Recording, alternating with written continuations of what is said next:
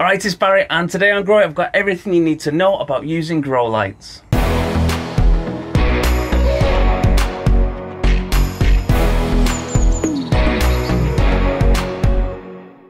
Today's video is sponsored by Farmer. They manufacture quality LED grow lights, tents and everything else you need to set up an indoor growing area. There's loads of different options and specifications for every budget, and they've kindly sent over some of the latest gear for us to have a look at today. Mainly the new Farmer SE5000 LED grow light, which is an absolute beast of a light, and I'll be showing it in more detail and setting it up later on in the video. First off, I'll do a quick recap on photosynthesis and why plants need light, and then I'll go over the science behind grow lights and why we use them, how they work, and then finally I'll unbox and set up the SE5000, and I've also got a tent to set it up in as well.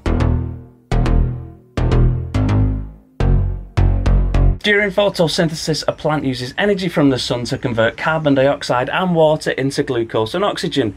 The light energy that plants require for the processes that facilitate this conversion are absorbed by the green pigment in the leaves called chlorophyll.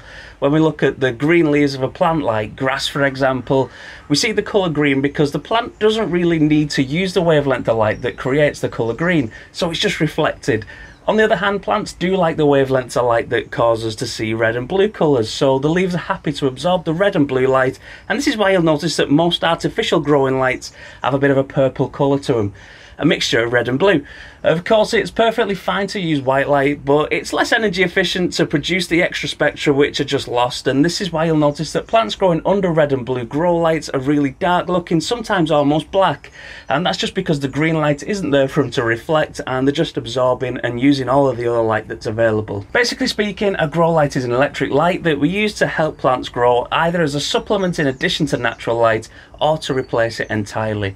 Usually grow lights can mimic sunlight either by adjusting the light intensity or the colour to provide optimum lighting levels. This is also further controllable to adjust the photo period according to the growth stage of the plants being cultivated. So for example, seedlings and young plants might be happier with a shorter light period of around 12 hours, whereas mature fruiting plants would prefer a longer light period of say 16 hours, just like the natural light in the summer.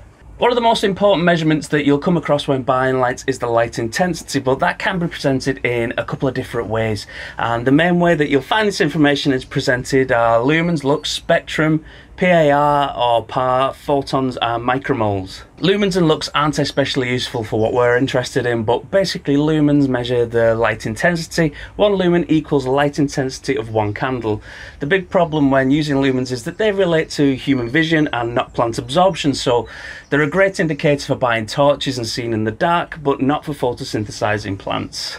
For the same reason, lux aren't as useful for growing plants because they relate to lumens. Lux tell us how many lumens fall on each square metre, and this does give you an indication of how intense the light is based on our vision, but again it doesn't give an indication to how much light is available to a plant. This is where things get a bit more interesting if you are a plant, because next we've got the light spectrum. Light's made up of electromagnetic radiation in a variety of different wavelengths. These different wavelengths are what we interpret as different colours.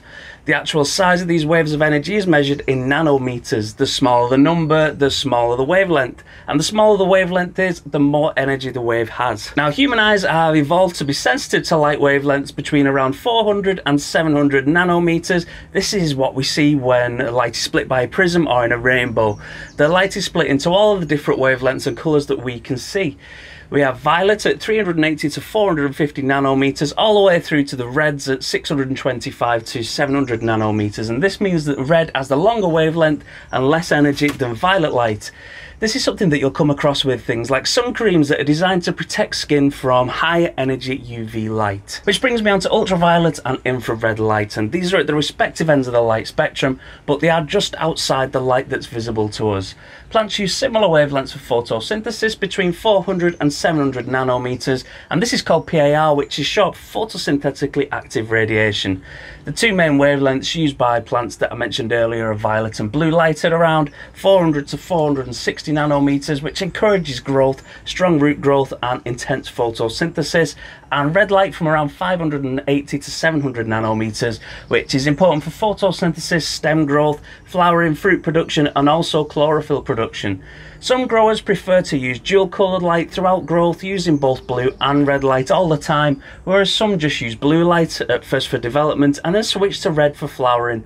and I'm going to be growing my lettuces in my setup, and I want a rapid turnaround, so I'll be needing plenty of blue and red light as well as a full light spectrum to make the process as quick as possible. Because we're looking at plants, the best measure of light intensity is using photons rather than lux or lumens. A photon is a particle of light, and it's the quantity of photons that makes your plant happy. It takes around 10 photons to bind a single CO2 molecule during photosynthesis, and these are measured in micromoles. 1 micromole is 602 quadrillion photons, and that definitely qualifies as loads. That's about as scientific as I'll get with it today, but I just wanted to give a bit of a background into how these lights work, and hopefully this will make it a bit easier to understand the figures that you're blasted with when you're looking at buying a grow light. I don't have any electricity in here, so before we head off to the shed, I'll leave a load of links in the description so that you can check out all the grow light, tents and other equipment that Spider Farmer have got on offer. And if this is something that you're thinking of trying out for yourself, I'd really recommend having a look. Here I am in the shed, and inside this rather large box is the new Spider Farmer SE5000 LED grow light. I've cut the tape ready to go, so let's have a look what we've got. I'll just fold those in out the way. And under this top piece of polystyrene we've got 3 LED bars which look absolutely packed with LEDs, and we've got what looks like part of the frame. I'll just take this out first. And I can see why this box is so heavy. That weighs a ton. There's a nice bit of printed branding on there with the Spider Farmer logo. The orange logo looks really nice with the grey finish on the metal frame. Next I'll get these light bars out, and they are really wedged into the box. There's little polystyrene blocks at each end. I'll just get those. There we go, and these feel really nice too. Metal frame at the back with heat dissipating grooves, and you can see the prongs for plugging into the frame on this end. I'll just get the others out of the way there. Take out the polystyrene, and we've got the same again, another frame piece and 3 more light bars. I'll just quickly get these out of the box.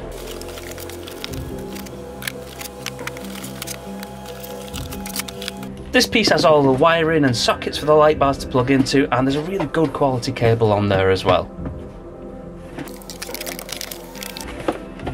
What else have we got under here? We've got an instruction book. That looks decent enough, and there's plenty of diagrams and instructions in there. I'll have a look at that in a sec before I try putting it together. There's another bag with some white things in and some small screws. Well, there's a hole in it, so hopefully everything's still in there. Another bag with a few bits in there for hanging the light up, and there's a cable in there as well.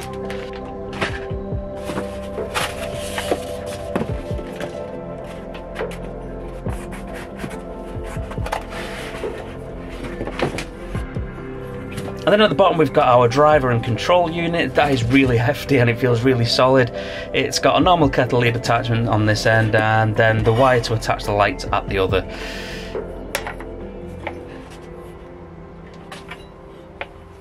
That's very nice, and then just a standard UK kettle lead which looks a good length, and then the box is empty. So the first thing I noticed when I started to set this up is that it's too big for in the shed. So I've got it outside on the grass while I put it all together. I've got these 2 frame pieces that I'll just stick roughly the right distance apart.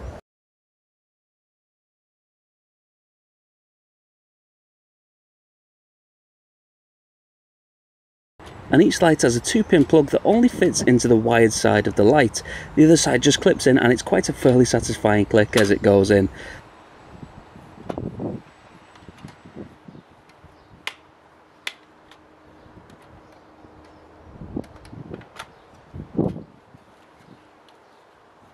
And I'll just fit the other 5 bars now.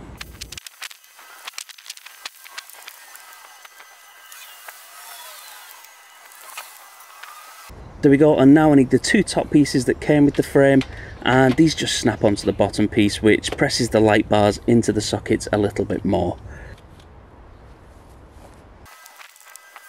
Here's the screws that came in the bag. We've got orange ones for the light frame and the black ones which are for mounting the driver to the top of the light.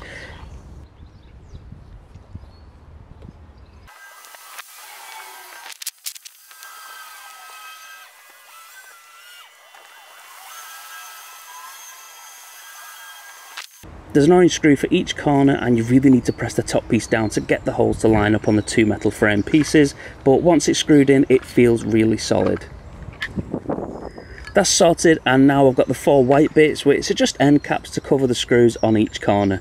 I would have liked these to have been silver to match the colour of the frame, or even orange to match the logo, but they fit nicely and they do tidy up the ends. Here's the driver, and on the control panel we've got an on and off switch, 2 ports for daisy chaining more of these lights together with a single control driver, and there's a dimmer which goes from 10 to 100. I don't have an external panel for this, so I'm going to use the black screws to mount it to the top of the light. I'll put it so the controls will be at the front with the power wire at the back to make it easier to access when it's in the tent. The black screws are totally plastic, which should stop the screws from damaging the light bars, which is a great idea. These just screw straight on wherever you position it.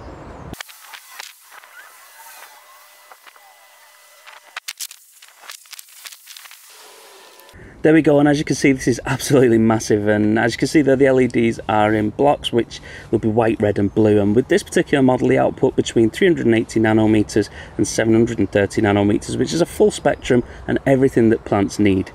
There's a total of 2016 high quality Samsung LM301 diodes in the light bars, which draw 480 watts with 1317.4 micromoles per second, which is quite a lot for one of these.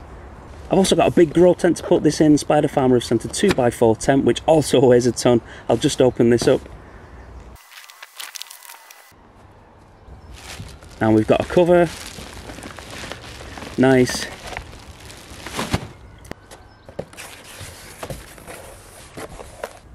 Instructions, they look clear enough. Loads of poles. And some straps and some little repair patches, that's nice as well. And now cut to the finally assembled tent because it's absolutely massive and I had to take it all apart again just to get it in the house. The instructions say to build the frame, lie it on its side and then fit the cover on, which I'm sure will be a fine way to do it if you've got the space, but I had to get inside the cover and build the frame from the inside, just like building a camping tent, and that was an easy enough way to do it. The cover is really good quality. It's black canvas with this lumpy reflective material inside. It's got this nice rubber logo stitched in and good heavy duty zips, again with the rubber branding on it. Inside there's tons of space with loads of vents and windows. I think we've got 4 viewing windows and 8 vents in total, and they've got nice drawstrings on to seal them up as well. So it's time to get the light hung up in the tent, and the first thing I've noticed is that the light is too long to fit inside the tent, but they also work diagonally, which is fine for larger plants and for hydroponics, so that isn't too much of an issue for me. It comes with 2 braided wire hangers that clip into the frame, creating a loop to attach the pulley system. And here's the pulley attachments. The mechanism at this end looks really nice. I'm not too sure about the clip and the knot at the other end, and I don't know if that's going to be enough to support the weight of this light. I'll just make sure that it's all tightened up properly. This is all attached to the frame now, and all that's left to do is to attach the pulley to the wire loop and start ratcheting up the light into place. I'm just going to do it gradually, a bit at a time, because I'm still worried about how heavy this light is.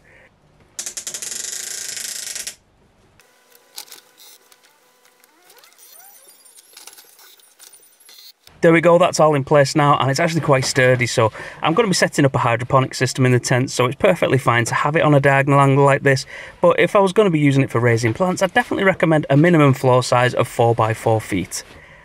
Let's get this switched on and see how the camera handles it. It's not too bad actually. This is the minimum setting on 10%. I'll turn that up now to 100%. Oh wow. You won't be able to tell this because the camera's just going to adjust automatically, but this is like sunlight on a bright day. I can't even look at it. So we're just looking at the light bars now that they're turned on. I've got this dimmed down back to 10%, and you can see the groups of colour on the bars. There's warm white, cool white, there's red and blue to give a full spectrum of colour. I'm really impressed with how much light this is making. I've got the tent zipped up now with the light on full power, and I just want to show you how bright this really is. I'm just going to open the window on the front. Oh wow. The light is so bright that you can see through my hand. You can see the bones in my fingers and you can see my knuckles illuminated. That is so bright. Well, there we go, that's all done. So thanks again to Spider Farmer for sending those bits over. They're absolutely fantastic. And in the next couple of weeks, I'll be setting up a new hydroponic system in there to really ramp up my lettuce production for the guinea pigs. So keep an eye out for that one as well. And don't forget to like this video and let me know in the comments if you've ever tried growing under lights and how that turned out. And I'll see you next time.